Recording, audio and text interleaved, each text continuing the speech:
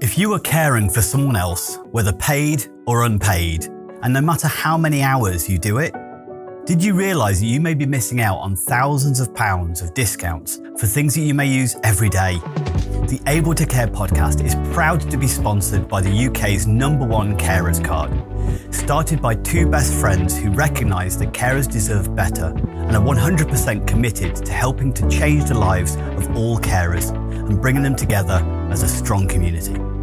Carers Card UK provides support, recognition and rewards. It offers reassurance by providing an ID card that helps access emergency information when needed, while also unlocking discounts, a wellbeing hub, a carers circle tool and a community through their app. All of this for less than the price of a box of chocolates a year. There are discounts on gym membership, days out, electrical goods, clothing and even glasses. Let others know you care while taking a little care of yourself with an ID card you can be proud of. Visit carerscarduk.co.uk/promo code/able to care today to order yours.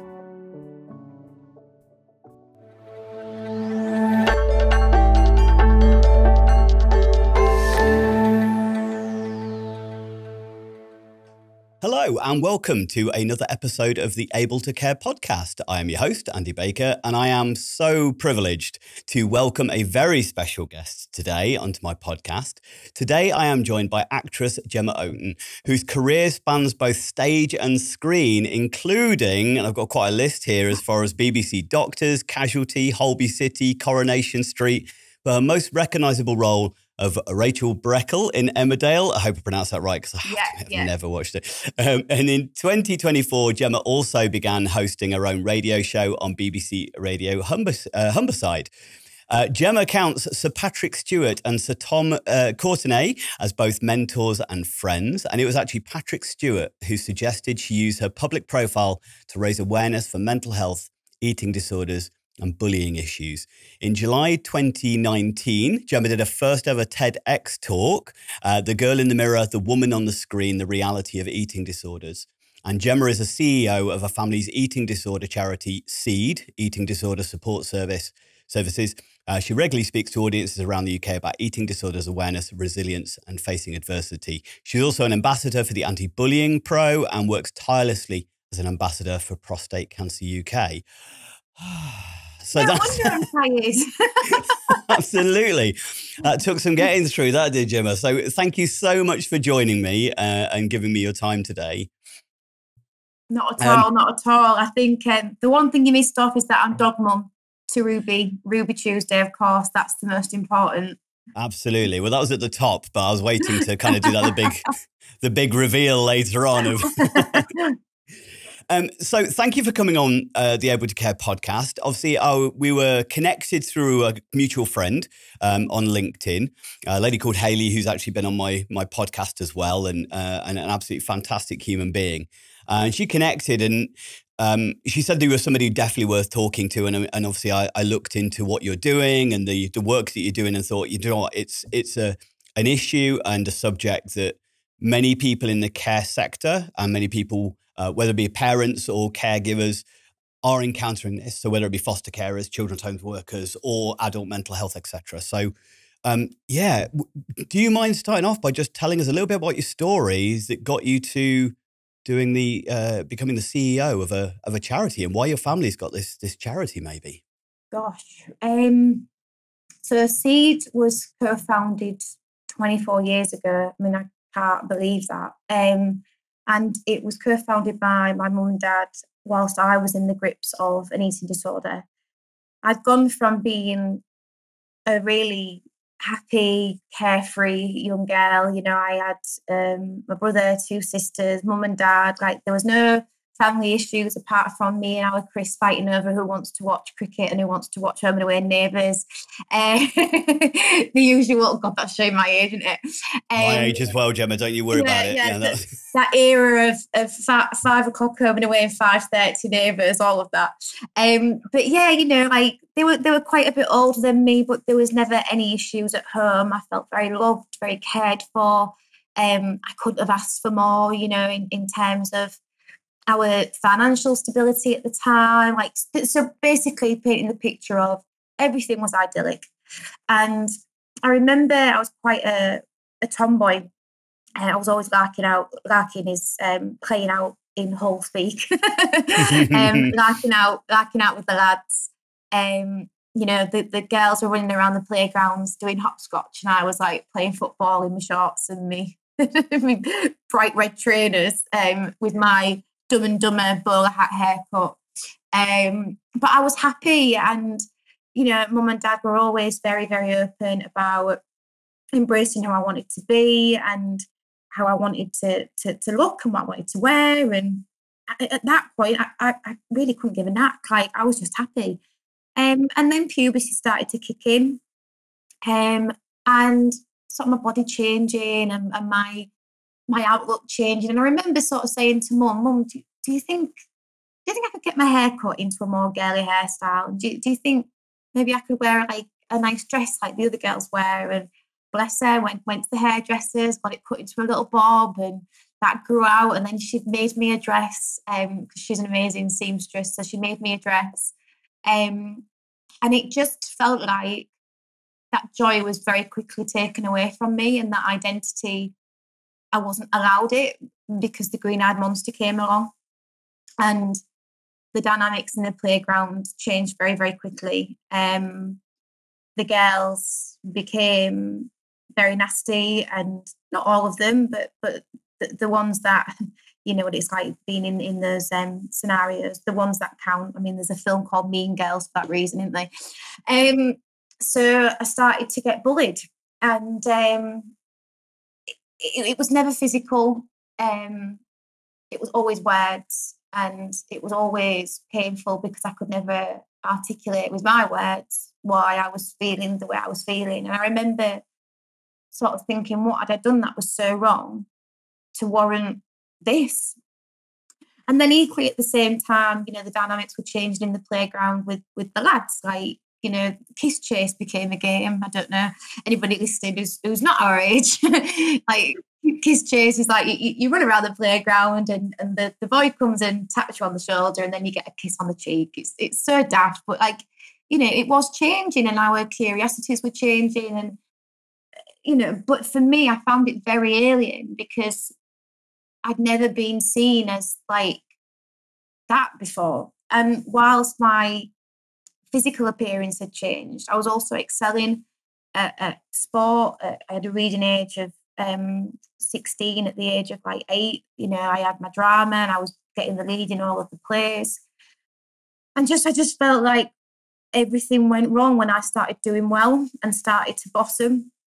And I remember overnight, it felt like everything changed in my head. And I remember being in the bathroom in Hull, and like, it was one of those chaotic houses where there's only one bathroom between 3 teenagers, the young one, me, and my mum and dad. So there's our Chris wanting to have a shave, there's my dad wanting to have a wee, and there's me in the bath, and there's my sister trying to get the airbrush from the mirror and all that. So my point being is that it's a very like liberal home. I remember I was in the bath, and Dad was there like brushing his teeth, and I was in the bath, and I think Mum was bobbing in and out. Anyway, I remember standing up in the bath and looking at Dad and going, "Dad, am I fat?" And I honestly don't know where that thought came from, because I'd never, ever been conscious about my weight. None of the bullying that happened was about my weight and physical appearance. And that was it. Life changed forever. Mum and Dad took me to the doctor very early on because we were so close that I remember him sitting me down and saying, "Gemma, we can see that you're not happy and you're losing weight, and we're concerned, and we think you might have something called anorexia." And I'd never really understood what anorexia was, but I felt relieved that Mum and Dad were able to put a name to it, and that it wasn't me going crazy. Yeah. And we went to the doctor, and the doctor weighed me and said I wasn't low enough in weight to have a problem, and it was probably just a phase, and to keep an eye on me. And then within a year, I was admitted to a children's psychiatric unit, put on bed rest and given 24 hours to live. Oh, wow. And that became my life for 13 years, in and out of hospitals, units. And that was the reason Seed was set up, because there was nothing. There was nothing, not just for me, Andrew, like there was nothing for my mum and dad and my family. Like they got torn apart by a broken system, like fingers being pointed to my mum and dad, like trying to get it out of me that I'd been abused, which I categorically hadn't. Trying to point fingers at my siblings, like it was just hell, really. And I felt at the time it was all my fault. So like the system and the care system that I was meant to be getting help from actually probably made me a lot worse. And mum and dad decided to make a change and create a safe space for people to talk about eating disorders, for the parents and loved ones to get support as well. And we became a kind of a charity of experts by lived experience. And bear in mind, this was when I was poorly as well. So like mum and dad not only trying to support our family, drive up and down the motorway to see me wherever I was in the UK in a unit, because there was nothing in Hull. And then running a charity themselves. I mean, they just blew me away. And yeah, it's kind of a full circle journey of hope, really, that I'm now recovered and I'm now the CEO of that charity. Yeah. So it sounds like a little bit kind of bit of a prerequisite was obviously puberty. We all know we go through that difficult period of puberty of suddenly other people's opinions suddenly seems to be massively important. We're very self-conscious, and I think that's pretty normal. Obviously, there's going to be the extremes of it, and everybody comes to from a different degree. For yourself, you said it was strange. All the things you kind of mentioned there go against all of the expectations that people have of what causes eating disorders, typically, isn't it? You sort of said there, it was never bullied about my weight, or weight wasn't an issue. It wasn't a case of there was any negativity in my household, or, it was a loving, positive environment. There was no abuse. There was no kind of, other than the bullying being something obviously, that you was out of your control. Have you come across and did you remember coming across a lot of people kind of really trying to dive into that, well, still kind of saying, well, there must have been something? Or are people more accepting now of a case of it is just a symptom of other mental health challenges maybe you were going through at that time? I think that is such a good question and a good observation, because at the moment, the way the world is that a lot of people have the wrong assumption, in my opinion, that eating disorders are caused by media images, social media, pressures on dieting, narratives around commercials, X, Y, and Z. And don't get me wrong, all of these things have a factor when it comes to somebody developing an eating disorder. However, when I was 9-10 years old, there was no social media. I wasn't reading magazines like where people were being body shamed. I was reading Beano and Dandy, and I certainly didn't want to look like Beano and Dandy, and I just think it's very important that we make sure that we don't take an easy route out by blaming society. Like, I often say that words and circumstances that hurt us can push us to stay silent, but pain is always expressed. And when it comes to eating disorders, again, I personally feel like food isn't the cause, it's the symptom. And for me, and I think there's a lot to be said about the research around eating disorders as well, Andrew. Like, for me, it genuinely did come out of nowhere. And I think there's a lot to be said about looking at genetics, about, the makeup of somebody who develops an eating disorder.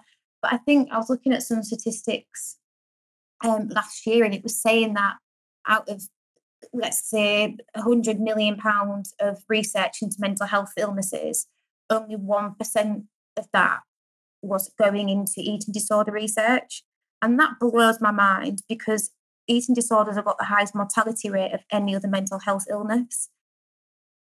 1 in 5 will die as a direct result or by taking their own life. And yet there is so little known truly by the medical profession and the medical bodies, and going into the government and the NHS. Like, there is not enough knowledge, and awareness is so key, as is early intervention when it comes to somebody developing an eating disorder.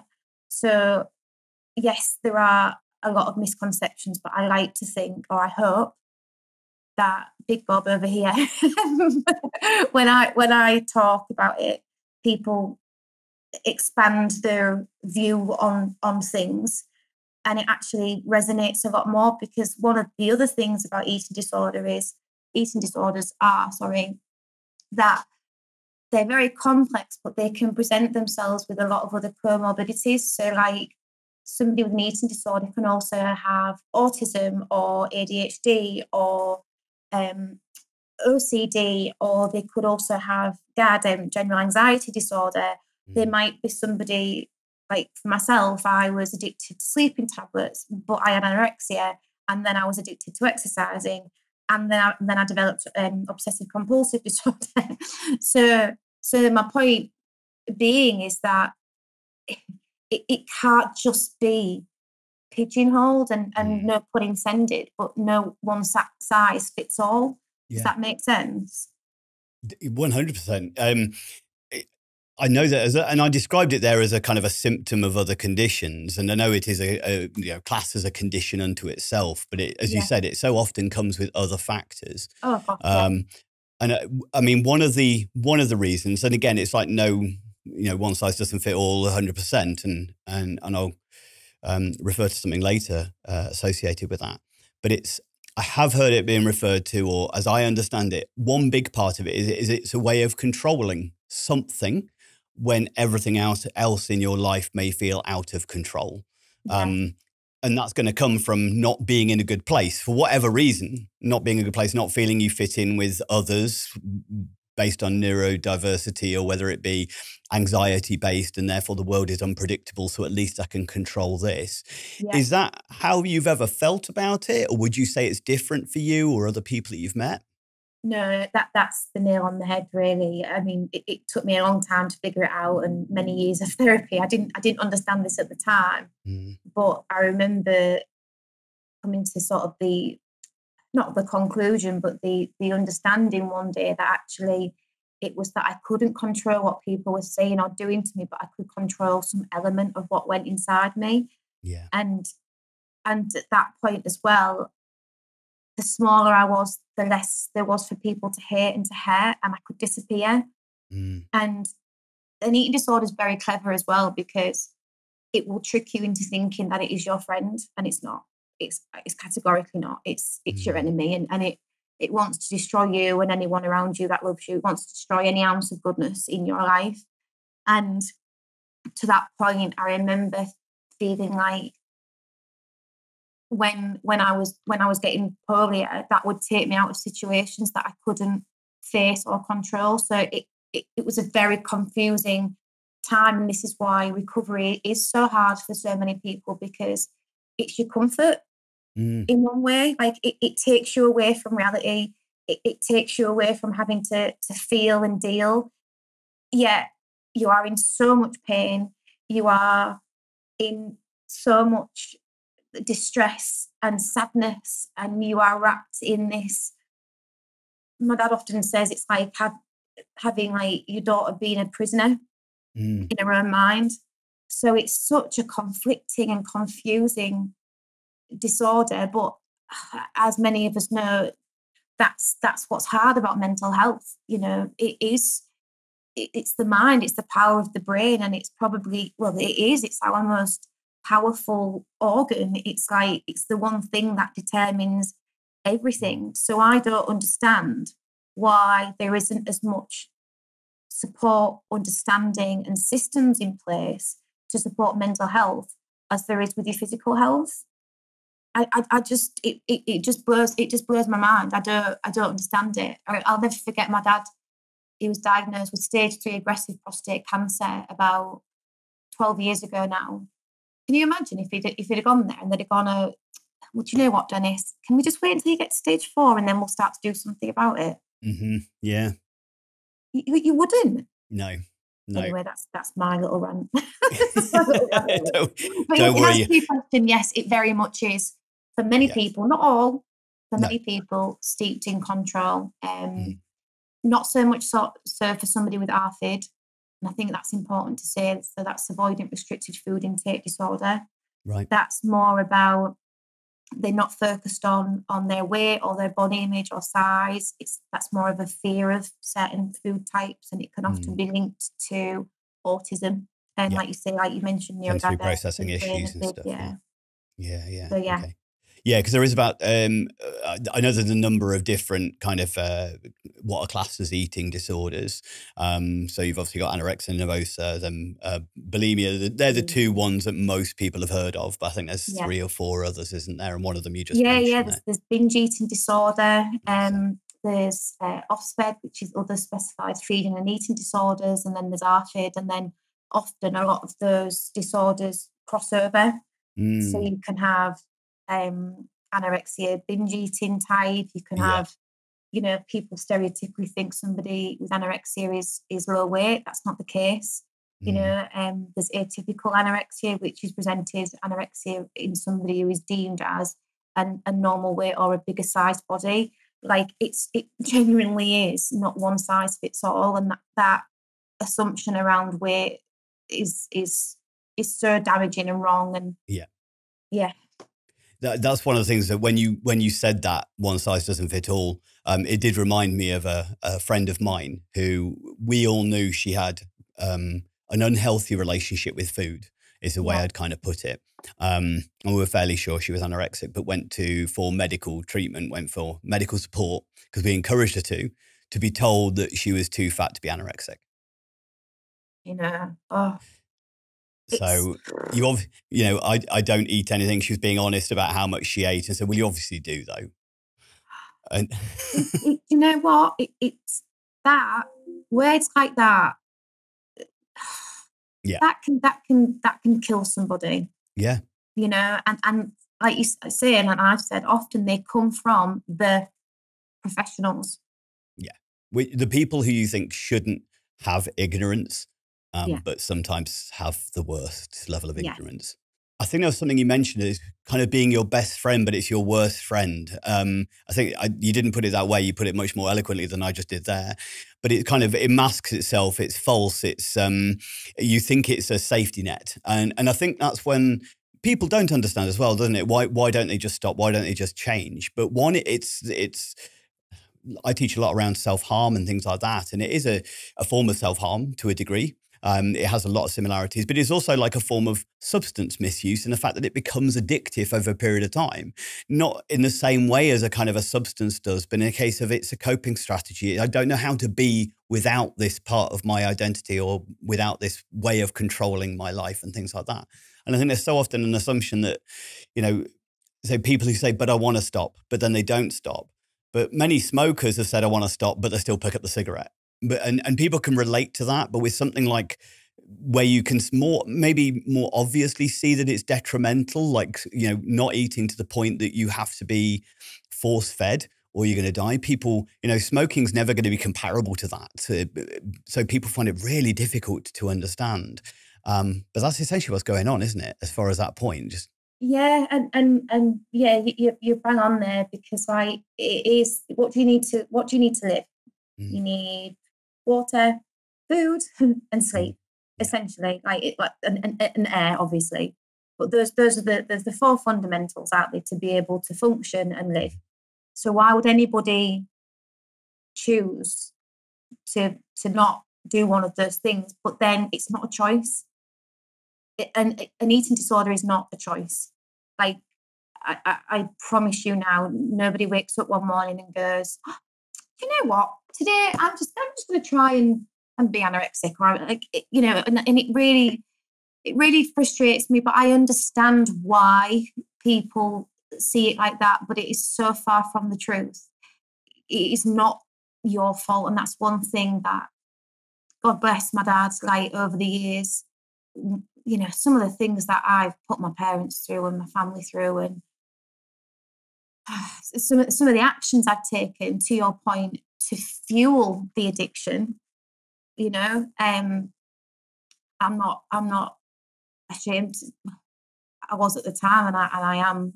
It's hard to say out loud, but I'm not ashamed to admit that I did shoplift when I was poorly. When I wanted sleeping tablets and I couldn't get any more off the doctor, the first thing I did was go and take them. And I got arrested. You know, I remember getting arrested, and I can't believe I'm saying this, I've never said it before, but I don't mind. Like, I got arrested. Unfortunately, the police officer and the woman who did arrest me could see I was so poorly and believed me when I said, this is what's happening, that they de-arrested me and gave me kindness and compassion. But there are a lot of links, you know, between that kind of desperation to fuel something. And I look back now and I think, how did I ever believe that? How do I phrase it? Like, say if you went out with somebody, like one of your mates, and they encouraged you to shoplift, and then you got arrested, and then they just like laughed at you and just like went, oh well, you take the blame. You wouldn't want to be friends with them anymore, would you? Whereas this is the point about an eating disorder. It's still there. It's still, I mean, don't get me wrong, I never ever did that. I never shoplifted after that moment. And I'm so grateful that they did arrest me, because it was a wake-up call. But that is the length that many people will go to in their desperation to continue to please, shall we say, to feed in a sadistic way that eating disorder. Have you ever encountered an adult or child's behaviour that has felt difficult, overwhelming, or challenging? Have you sometimes felt at a loss of what to do, or know that you didn't handle it quite right? People are complex and unpredictable, and their behaviour can be like the weather. We've all made the mistake of looking out the window and feeling safe to wear shorts, but 5 minutes later wishing for an umbrella. What if, like a weatherman, you understood how humidity, temperature and pressure all come together to cause the weather, allowing you to better prepare, predict and respond, and prevent ever having a picnic ruined by a thunderstorm ever again? My book, called Targeting the Positive with Behaviours that Challenge, helps you to become the weatherman of behaviour. It provides you with a toolkit to increase competency, confidence, resilience and empathy, so you feel more assured about how to respond to distressed or dysregulated behaviours in others, including those affected by trauma, mental health, neurodiversity, learning disabilities or dementia. Build better connections, achieve de-escalation and improve outcomes for yourself and those you engage with my celebrated 6-stage target model, a step-by-step process to reduce distress for everyone. Discover my empowering, person-centered guide in Targeting the Positive, written by me, Andy Baker, available from online bookstores worldwide. Find a link in the description and order today. There's something that's kind of underpinned a few of the things that you said actually there, Gemma, and I think it's really worth referring back to. And there was a moment where I could see you paused because you were kind of going, you know, I'm not ashamed to say, but there was an element of that I could see you were still wrestling with that, even now. Yeah. That you were looking back, that you must have experienced a lot of, it sounds like both your parents and yourself experienced an awful lot of shame. And maybe that's, you know, a lot of it probably was self-shaming, but it also could have been other people shaming. And I think it's so important to the fact that you're able to look back on it now and go, I'm not ashamed. Actually, I think is really, really important, because you still recognize it was wrong. But you no longer believe that you are your behavior. You're able to separate the two, right? And I think that's where you struggle when you're actually within the illness, when you're actually there struggling every day. And I'm sure your parents went through the same. That every moment you experience of shame, going, I shouldn't be doing this. I shouldn't be doing this to my parents. I shouldn't have just done that. Actually then feed into a pain I can control is better than a pain that I can't. I can't control the shame, but I can control the food intake again, or I can control the exercise, or I can control the sleeping, or whatever it is you're choosing. So I think that's so important for people to be aware of and pick up from the words that you just said. The other thing I'd say is, how did you overcome it? What led you to be able to overcome and get to this point where you can look back on it without shame? There was a few sort of moments over the space of a year or so that really became like a bit of a big bang, like, you know, when all the matters and molecules like come together, and all of a sudden there's this big explosion. Yeah. And I think that the two main ones were, well, three. I had a heart attack when I was, oh God, I think I was 19 or 20. So that was number one. And I remember Mum had spotted the warning signs, because this is the other thing. There's not a lot of awareness around medical risk when it comes to eating disorders. So a lot of parents or loved ones get told to mind their child or their loved one at home and just wait for the referral, wait for the appointment. Nobody says, oh, by the way, if your loved one is bulimic, make sure you get their electrolytes tested and the potassium levels tested, and make sure you do this and make sure you do that, because it can lead to heart failure, heart attacks, X, Y, and Z. So, but my mum, because of the work she'd done in understanding eating disorders, especially when it came to setting up the charity, she knew straight away when I said I can't feel my arms. She was like, get in the car. But that moment, it was like an out-of-body experience. There's my mother, my own mum, driving her daughter to the hospital, and she thinks she's going to lose her.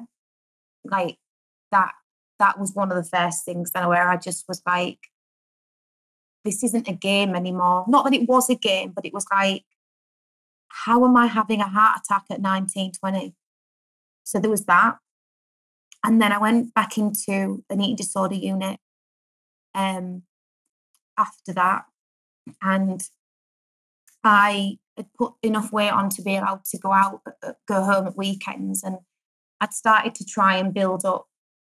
I'd always been lucky that the lads from primary school were still my best mates to that day, 19, 20. And they were really like brilliant in terms of trying to get me to go out, because I was so ashamed. I didn't want to see anybody in Hull. I felt silly. I felt humiliated, but also I was tiny and people would stare at me because, like, if I didn't have my collarbone covered up, like it just, yeah, I didn't have the confidence to be going out with a group of girls who were in their absolute blooming period. But the lads helped me, and Mum used to make me clothes that fitted better. She was so amazing. And so I used to go out with the lads every weekend. And I remember one weekend I had gone home. I normally used to get the train from Sheffield, which is where the unit was. But another girl who was in the unit with me, she was from Hull. And she was doing really well, and she'd just started a relationship, which was like massive for her and is for anybody who's going through an eating disorder. And she was like, oh, he's coming to pick me up. Do you want a lift home? And so I got a lift home in the car that day. And I remember my phone ringing, and it was my mum. And she went, hi, darling, what time does your train get in? I said, oh, no, I'm not today. I'm getting a lift. She went, oh, okay. So have you got any idea? And I was like, how long's a piece of string? Like, I don't drive, I don't know. And then one of my best mates, Danny, texted me and was like, you know, what time are you getting back? And I was like, we're not going out tonight, are we? I thought we was going out tomorrow. And he was like, oh, no, I just wanted to know what time you were getting back. And then another of them, Brindle, texted me and was like, what time are you?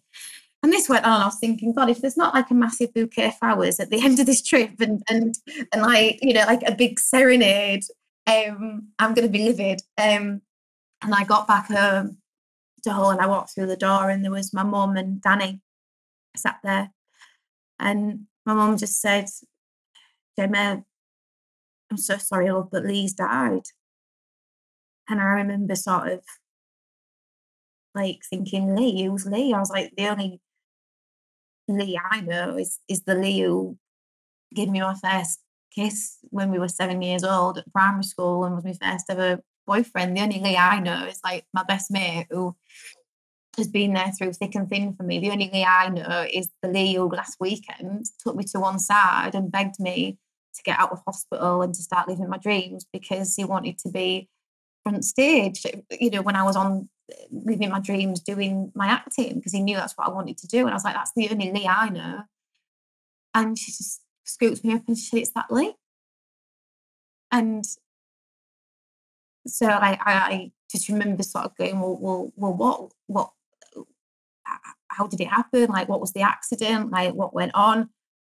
And she said, no, darling. She said he took his own life. And I remember going to the funeral, and they allowed me out of the unit to go. And again, Mum was there with me and my dad. And I remember looking across to Lee's mum and dad and his newborn baby sister and his teenage sister, and looking at all of the lads, 20-year-olds, massive rugby players, all in a heap crying, and just thinking, I'm doing exactly the same thing, but much slower and right in front of my parents and my best friend's eyes. And I was like, if I can't do it for me, I've got to do it for Lee and my mum and dad. And so that was another sort of turning point. And then the final bit came when I'd gone back to Sheffield, to this unit, and I was begging my dad to keep me home, because it was just an awful place. Like, we've touched on it, but like the care system and the units and the way the staff treated you, like you were just a commodity, a waste of space, like a naughty little girl. Like, it was just awful. And I remember going back, and we got shipped into a family meeting, an emergency family meeting, by the head nurse. And they weren't happy with the fact that my mum and dad had set up an eating disorder charity, like, which is just crazy. Like, what's that got to do with them? But they weren't happy with me because I wasn't apparently conforming to X, Y, and Z. Anyway, I'm in this meeting and I'm like, I'm miles away. It's only been like a week or so since Lee had passed. And I'm like, I'm just not interested anymore. I've got no respect for these people. And I'm already planning what I'm going to do that night to join Lee, basically. And I heard a zip pull outside the door. And I don't know what it was, but I was like, that's my case. And I just jumped up, went outside, and there they were with my suitcase from the weekend, all with the other inpatients watching, and they were going through all my stuff to look for things that I shouldn't have brought back. And I just lost it. I've never been more angry, upset, and out of control in all of my life. And I begged and pleaded with my mum and dad to take me home that very day, that moment. And Mum didn't want to take me home because she was worried that I might die and she couldn't cope with me. And that's no reflection on her, bless her. Like, she was just lost. And my dad looked me in my eyes and he said, if I do this, things have got to change. And I held him and I said, Dad, I'm begging you. And he took me home, and Mum didn't speak to him for weeks. And it was just horrendous. But I looked at my dad again and I was just like, he has taken the biggest sacrifice. He's sacrificing his marriage. He's sacrificed, like, my siblings didn't want me home. Not that they didn't love me, but they didn't want me there. Like, why would you? I was destroying everything. And it was just those 3 moments that came together where I made a vow to try and make a change. And I went into therapy, intense therapy in Hull 3 times a week. There were boundaries set up by Mum and Dad about what was acceptable and what was not. The eating disorder was not allowed to get away with things in the family home. And it was tough and it was hard, but I finally found a therapist who spoke to me about me as a human being. And the more I did it for the love of my parents and my family, the more I started to realise that I can actually live because I'm a decent person and I can love myself too. And it took a good 4 years, that recovery process. But then within a year, I'd got to drama school, and a year after, I was in Emmerdale. Right, you got my eyes watering about 3 times in that story there. So I don't. I don't know. To be honest, I don't know. I get through it sometimes. I kind of like go on autopilot, but like it's very real in me and it's very there. And Yeah. I think a lot of people often like say to me, and I take it as a compliment, that despite what I've achieved since, I'm very grounded and down to earth. And I think it's because of all these things that have happened. You know, There's I know. a fight that you've taken yourself, isn't there? But also maybe there's a huge sense of gratitude. There was a kind of obviously there was two huge amounts of pain in that story there. One being a heart attack and at your age, and obviously, your mum kind of going through it, or you're being able to recognize your mum going through that. The second one, obviously, the loss of one of your closest friends and that difficulty of missing out on those things. But then that third thing of just, your dad taking a chance on you, your dad kind of just going, I'm never giving up on you. Oh, Yeah, just immense. You nearly got me going earlier, actually, with your mum making clothes for you as well. That nearly got me as well. So, I mean, amazing parents that you've had throughout that journey. I honestly, I am one of the luckiest. Like, genuinely, I've nearly died 5 times, and I don't take that for granted. But my mum and dad are just. I mean, I don't even know how to articulate it. I love them more than life itself. Like, and my friends, everyone knows Marge and Den. Like, I just turned 40 this year, and we went away for a few days, and I invited all my friends to this like country pub in Brig, which was all ours for the weekend. And the lengths that mum and dad went to make it special, like with the games and the mum doing homemade Scotch eggs and like just looking after everyone. And I was just like, wow, for all those years of pain, this is why it was so worth it. It makes me reflect on, obviously, some of the people that we're appealing to or talking to on this. There is some amazing parents who do listen to the podcast, but there's also foster parents and things like that. So for kids who are going through this same system, and you've obviously experienced the negativity of the system. We've had a few people, you're not the first one who's got on their soapbox a little bit and kind of gone a little bit of a rant to going, it's not good enough, it's not fit for purpose. And a close friend of mine, she has a daughter who's still struggling with her eating disorders and things, and some of the communication that she's received about being a naughty girl and things like that is just unbelievable across. But there is people or individuals out there who don't have that support network, like as you said, and you're so grateful for that, and that's amazing. But the hope is from things like this, what I do is that I'm appealing that the things that they did, there is other people in those young people's lives that could do the same as what your parents did and not give up on them and focus on the kind of the positives and stuff. Was there other things? I mean, for me, there's a strange thing, and I've come across it from a few people, like making you clothes to help you to feel comfortable. May seem like a little bit, but isn't that the condoning the behavior and saying that it's okay? But it's that where, covering the scars and those sorts of things, like, isn't that condoning it? But it's 100% the right thing to do, to go, no, but we need to make reducing your happiness wouldn't have decreased the likelihood of you engaging in those kind of behaviors and stuff. So. But by doing that, she helped me go out with my friends. If in some ways she was actually challenging me, because she wasn't allowing the eating disorder to have an excuse to not go out with my friends anymore, because she'd made me something that I felt more comfortable in. Whereas eating disorder would have come up with every excuse not to go and see my friends. So actually, that's what she did. But then the other thing she used to do was she would knit and make fleeces and hoodies and hats for all the people in these different units that I went into, because they were freezing. That their body temperature was so low, and because they were so unwell. So we all used to walk around in matching like fleeces. I look back and I'm like, oh my God. But you've got to laugh at some of this stuff. Like, yeah, I could never have laughed about it before. And there is some moments that I've been through that I wouldn't wish on my worst enemy. But even in those moments, I had to laugh to survive it. So obviously laughing helps. having knitted hoodies and fleeces and stuff like that, and being encouraged to be brave and to give you that things to self-care. But what else, for anybody out there who's kind of going through this, and maybe from family members, what else can they do to help somebody? It was really interesting. I've been going, and I live in London, but I've been going home to Hull a lot to do my BBC radio show. And Mum, just one day, she was like, "Should we go out and have a coffee?"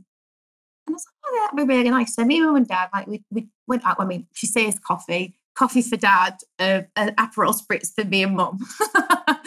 And we went to a local pub, and sat outside in the sun, and we just nattered about anything and everything. And what people who follow me on social media, they're very probably aware that we're going through a lot at Seed at the moment, and I'm fighting tooth and nail to keep us going. But we've gone through a lot of stress this last year with Seed. Anybody who runs a small charity will understand where I'm coming from, or equally who runs a small business. And Seed has been all-consuming to the point where it's been quite negative on us all as a family, because it's taken us back to where the eating disorder was all-consuming, if that makes sense. And so I knew what Mum was doing. She wanted us to go out for a coffee and a natter to talk about anything but Seed. And I said to her, "I know what you're doing." She went, "What do you mean?" And I went, "What we used to do." And what we used to do was they would take me out for a coffee, and we would all, whether we were arguing with each other moments before about tea time, about whatever, when it came to that hour or two where we'd go out and have a coffee together, we would talk about anything but that. And I know it sounds so simple, but it's making sure that you don't lose your loved one in the midst of all of this. They are still Tom or Beth or Jamie. They are still that person. They are still your husband, your wife, your son, your nephew, your best mate, because that is what can happen. And that is where it gets even more muddied, where you lose your friend or your loved one in the eating disorder, and it's too hard to get them back out. So that's one of my biggest things. Obviously, it goes without saying about going to a GP if you feel like something's going wrong, or there are warning signs, or you're struggling. Equally, I know it's a postcode lottery. My GP, the first time round wasn't the best, but having said that, the second time round, my GP definitely kept me alive. Like Dr. Barnes was amazing in my later stages. So if you go to a GP and they're not giving you the answers that you need, you go to another one. Like you say to your surgery, "I need to speak to somebody else," or or you go to a different surgery. There are so many brilliant eating disorder charities around the UK. Seed are part of an alliance called Red Can, which is the Regional Eating Disorder Charity and Alliance Network. And they're all around the country. So whatever area you're in, if you can't get anywhere with your mental health services or CAMS at that point, they should be able to signpost. But when it comes to the practicalities, I would definitely say it's about normalising the conversation. Eating disorders love confrontation. They thrive off it. So I always say it's best to, if you are concerned about somebody, it's a conversation rather than, "You're not eating. I've seen you go to the toilet after meals. You're doing this. You're losing weight. You're doing that." It's, "Look, I feel like something's changed. The spark's going. Like, you seem sad. Like, you're not coming to this with us anymore. Like, what's going on, and how can I help?" That is the conversation. And equally, you don't have to take it on all on your own. There are charities out there like Seed who are there to support their loved ones and family members as well. So those are a few sort of like, tips off the top of my head. But our website, seed.charity, www.seed.charity, that has so much wealth of knowledge and self-help. And there's a lot of videos on there from myself about different stages of eating disorders and how to deal with weight gain, or how to talk to somebody who you love, who you might think is struggling. So yeah, there's a lot of stuff out there. Yeah. You're not on your own. So I think there must feel, and I'm sure your parents went through it, and I'm sure you went through it as well, of kind of a sense of hopelessness as far as something like this, especially getting to the stages and the severity that it sounds like you got to at times within your illness. Yeah. But that's it. It is that isolation, isn't it? Of like feeling, well, nobody else understands this. And especially if you do have certain professionals thrown around shaming and blaming and pointing the finger, as you mentioned towards the early parts of the kind of the chat we're having towards your parents of what have you done to cause this in your daughter? But that's it. There is so many amazing resources out there if you have the right places to look. I think as you mentioned there's two parts, isn't it? We've mentioned the shame and not shaming, not blaming, not criticizing, kind of recognizing that if it was a choice, then it wouldn't be a choice anybody would make. Yeah. But also that it sounds like the acceptance that even when you were going out for just your chat with your mum or just sitting and having a coffee where you would talk about anything but, it was that chance for you to be you. Not your illness, not to be defined by it. Again, it's separating that you or not your behaviour. You know, it is. And don't get me wrong, you've got to take accountability. Yeah. You know, there's a fine line there, but it absolutely is about making sure that you're not lost in all of that. You know, one of the big things for me was theatre. You know, I went to the theatre so much with my mum and dad, and even to this day, like if I'm getting stressed out or struggling, not with my eating disorder, because I mean, I'm recovered, but there's a recovery after the recovery process. So I keep a check of it. I always say like it's in the back pocket, and every now and again it tries to like rear its ugly head, and I tell it very politely to do one, for want of a better word. But if I need to just mentally de-stress or just get away, that's what I'll do. I'll take myself off to see some plays or some musical theatre, and I think that's a really important tip as well, that it's not just about everything around you, it's about you yourself and doing what is right for you, and that's self-care and self-love. I know it might sound a bit like yawn, but it's so important. Like I went for a massage yesterday and I really loved it. And I was like, I don't feel guilty about it. I could have done some work. I've got loads to do, but actually I need to clear my head and I need some time out. And that's what I did. And that's so important as well, I think. It's one of the things that I teach about when I'm teaching around self-harm or anything like that. When we're always targeting the positive, which is always my approach to kind of behavior management, there will have been things that you're already doing to help you to feel better that weren't the eating disorder, but often they're not noticed or acknowledged or recognized because people are too busy focusing on the eating disorder or the self-harm. So there would have been things like watching a play. You probably maybe did manage a better meal the next day because you'd watched a play the day before or something like that because you just felt happier in yourself, but nobody would make a mental note of that.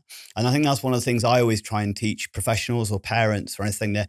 They already have strategies. They're just not recognizing how useful they are to them. So they're the things you need to reinforce. They're the things you need to encourage, that, you know, finding those opportunities for joy and success and mastery and control of things that are positive rather than control of things that are negative, like being able to, you know, control and follow a script and do a play. Do you think that is maybe an element of the acting and stuff like that you've done has almost become that replacement in some ways? It's, you know, we all have our drugs of some description, and I know that I'm a workaholic and an academic, and I love studying and I love working, and that's definitely replaced things that were less positive in my life throughout. Do you think that's something for you?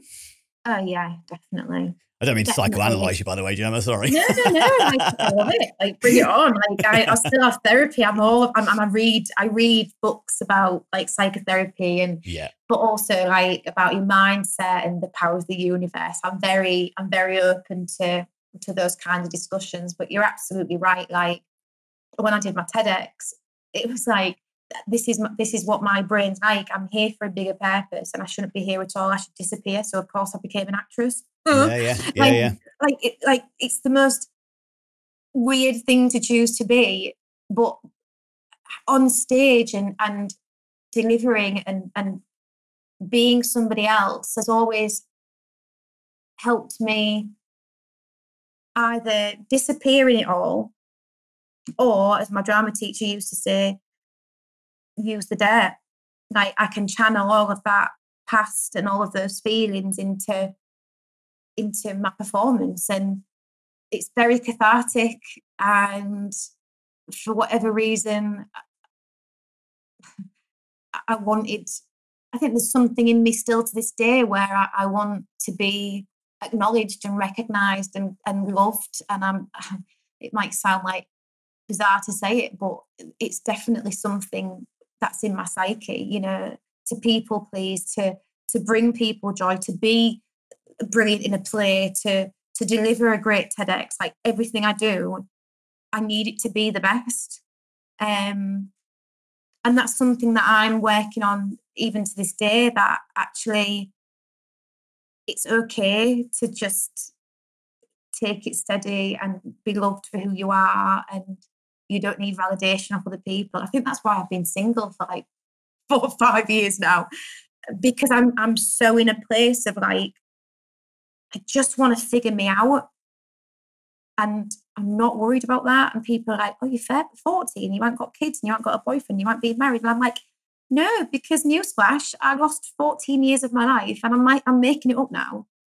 I'm learning who I am, and when the time comes, who knows? I might get whisked off my feet and I might fall in love, but equally, I might end up just being in love with my family and friends and my dog, and that is absolutely fine with me, because it's what makes me happy.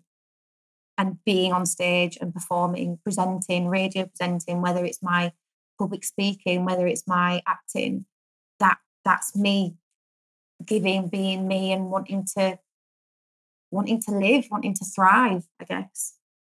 Because it's you kind of said it there a little bit. You lost however long the eating disorder, your mental illness, and was all a huge part of your identity to some degree, wasn't it? You must have got lost in that sense of, this is who I am, this is what I am, this is it must be so easy to kind of drown in that kind of identity. And as you said, now you stepped away from that, you're essentially exploring this, well, who am I now? What's my identity now? And it's so how long did you say it's been since you kind of feel like maybe you overcame your illness? I would say about 16 years. Yeah. 16 years in terms of not actively being in it, but I definitely feel like I'm still unpicking a lot of that stuff. And that's okay. Like, that's what therapy's for. It is. And again, one of the things that I try and get over is, you know, I use smoking as an example because quite a lot of people have some awareness of that. So I was a smoker from 16 to 25. I quit however many years, and then I went through a major relationship breakdown, and that's it. The first thing I did was pick up a cigarette, because sometimes when we're lost, we go back to old paths, and like many alcoholics kind of say, I'll always be an alcoholic because. You know, I can never drink again because I know how easy it is for me to then find that old path. If I feel like I need a drink, then I've already stepped on that first bad path again because I'm feeling lost somewhere else. And then that's, again, any ingrained habit that you've been doing for years, especially that adolescent period where it's kind of when you're laying down the neuron pathways in your brain as far as, you know, this is what I need for adulthood. They're always going to be there a little bit. And you said you've got an amazing ability now to be able to go, yeah, but you can sod off. I'm not doing that anymore. You've got your better strategies and stuff. But and no, to your point about smoking, I am now 2 years and 3 weeks since my last cigarette. And, you know, like you, I smoked from being 14, to being 38. So it's like 24 years of my life. But even now, I'll walk past somebody and they're smoking, and I go, oh, I can just rip it out of the hand. But then I go, but no, I've come this far. I'm not going back. So I'm quite. People look at me and think, like, because I've studied my growth a lot as well, so I'm quite dinky, about 5'4" and a peanut, and people look at me and I think they underestimate how strong I actually am. Right. And that's kind of like my superpower from all of this, I think. my resilience and my strength to keep surviving. Yeah. And not just surviving, but determined to make the best out of things. Like, I'm at a very different period in my life now where I don't want the drama. I'm an actress, but I don't want the drama. I don't want for the a living now. You melodrama. do it on stage, don't want it at home. Yeah. Yeah. And it was funny because I was speaking to one of my best friends last night, Ash, and he said something really, really lovely. And I feel the same about him. He was like, do you know what? He said, I've had 3 conversations today, Gem, and the others have just they've drowned me. They've like drank from my cup, and I've just like, I've come off the phone and I've nothing left. Yeah. And he just said, you fill my cup. And I was like, and you fill mine. And that's what I want in my life. I want people around me who are gonna fill it. And when it's empty, be there to replenish it. Radiators and drains. Yeah. Radiators are people who give energy and give well-being into your life, whereas drains are what take it away. So yeah, you want to fill your life with radiators. Be aware of the drains. Some of them may be important to you, but then you minimize and you only give them a certain amount of your time. So yeah, make sure you nurture and utilize your radiators. I will. And then you can spare a little bit of time for the drains sometimes, because they sometimes need you. They sometimes need you, but you have those boundaries 100%. Yeah. Well, thank you so much, Gemma. I could honestly spend more time talking to you, but I'm aware you're a very busy lady and you've got other things that you've got to move on to. So, but obviously we will put a link to Seed, and I'll try and get the details of it. Did you say Red Car or something? I missed. Red Can, yeah. REDC, and I'll give you the details of that as well. Perfect. So we'll make sure there's a link to that as well, so people who are reaching out or needing some support. And I'll put a link to your TED talk as well, because it sounds like that'd be really worthwhile kind of people watching and engaging with. But honestly, it could be something I'd love to maybe chat with you again one time and stuff. It genuinely was a pleasure to find out. And the journey you've been on is phenomenal. And I'm sure many times people seeing you on stage or people seeing you on TV programs, if they weren't aware of the background, they would have absolutely no idea. And I think that's something that kind of, hey, look what, you're not defined by either your past or your difficulties or your challenges from day to day. So yeah, no, it's wonderful. So thank you so much for your time. No, thank you. Thank you for having me. And I'm going to take away the drains and the radiators. That's my new tagline now.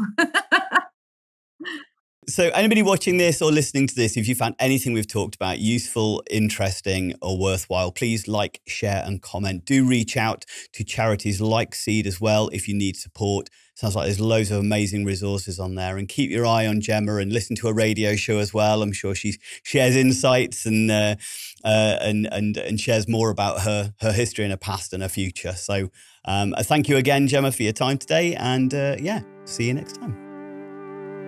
Let me ask you a question. Do you ever find the pressures of supporting, teaching, or caring for someone else overwhelming and wish you had access to more support and information? The Able to Care podcast, in connection with Able Training, has created the ablehub.uk, where for less than the price of a coffee a week, you can access exclusive podcast content, resources, events, and over 45 certified online courses, covering topics like self-care, understanding dementia, neurodiversity, first aid, conflict management, financial advice, and so much more, with new content and courses being added each month. We are so confident that you will benefit from the Able Hub that we are offering 14 days access completely free of charge. No contract, cancel anytime. Become part of the ablehub.uk community and gain the support, knowledge, and resources you deserve. Don't struggle alone. Be able. Find the link in the description.